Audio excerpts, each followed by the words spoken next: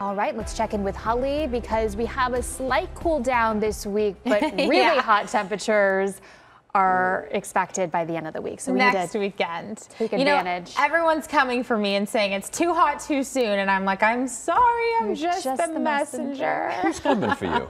People are angry. The heat makes people angry. Yes. That is one thing I've learned here. So even myself, I mean, earlier today walking to the car, I'm like, come on. You were angry. Yes. Yeah. Very irritable. I was mad. It makes people irritable. Yeah, so it's not the best, right? We'll have to deal with it for the next couple of months. It's something we're all used to, but the month of June has shaped up to be the warmest start to June that we've actually had on record. So if you feel like it's hot, yeah, we've been trending a lot warmer than normal. 112, that was the high today here in Phoenix.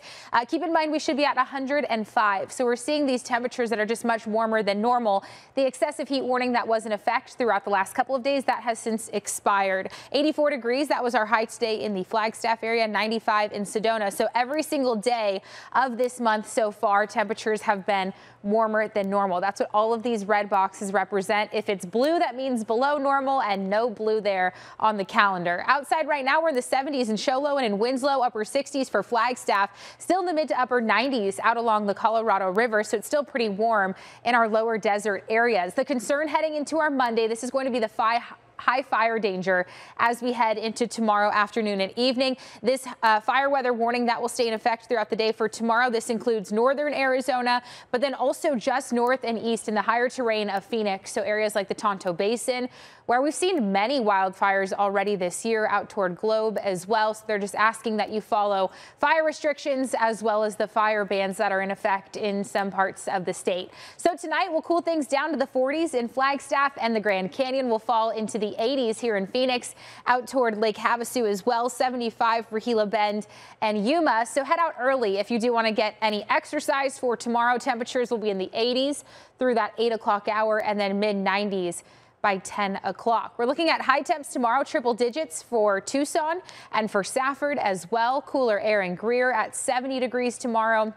83 for Heber. We'll be in the 80s in the Prescott Valley, and in Ashfork, the hottest temperatures will be right here in Phoenix, Lake Havasu and Parker at 105. So we have this low pressure system passing just to the north of us. This guy here is what's allowing us to cool things down just a little bit. So a big thanks to that low pressure system. It will return us to seasonal temperatures the next few afternoons, but then comes kind of this ridge of high pressure you see here. That's what's going to crank temps back up as we head into later half of this week and next weekend. A little bit windy to breezy across the state for tomorrow. The winds will pick up after that noontime hour and be strongest up in the northern portions of the state in our mountain areas. 105 tomorrow, 104 Tuesday, 105 Wednesday. So seasonal temps the next few days. And then Emma mentioned it, right? Here comes the big warm up. 112 for Thursday, 114 for Friday, and above 110 for the weekend. All right, June off to a hot start there, Holly. Thank you.